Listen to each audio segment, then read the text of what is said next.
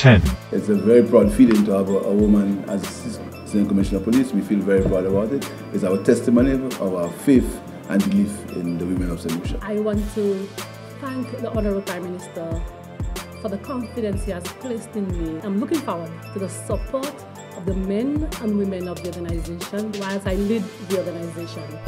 9. We are an island of extraordinary physical beauty. The landscape, the pitons, the rivers, the waterfalls, the beaches. It is an island of extraordinary beauty. What we offer as a destination is an experience that really recognizes the special moments of whether it is a wedding or whether it is a honeymoon.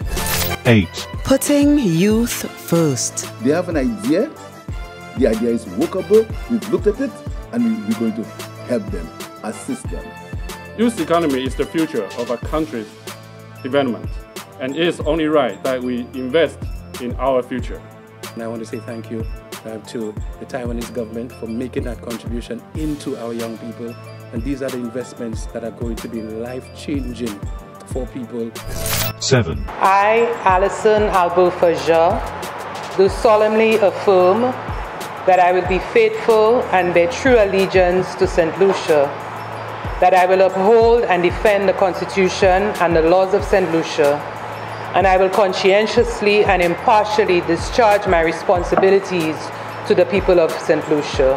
I do affirm.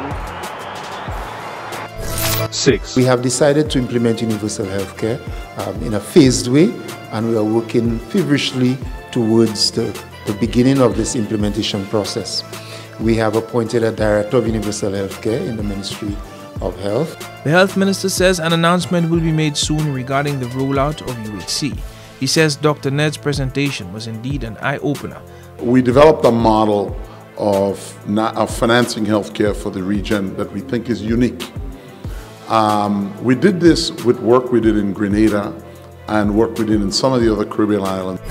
5. This administration, while we in for office, promised to examine and reform the legal posture towards cannabis. We sought to make good on this promise. We are building an industry, and an industry must have economic benefits for you. 4.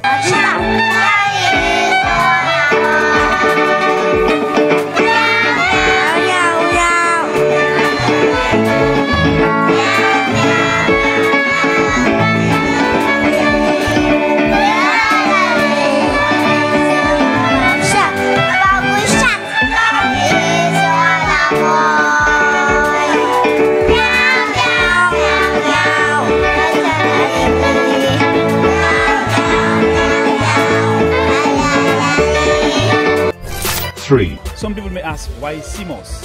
CMOS is also a very important diet. It's very nutritious, but more significantly, it creates a big impact on the rural population.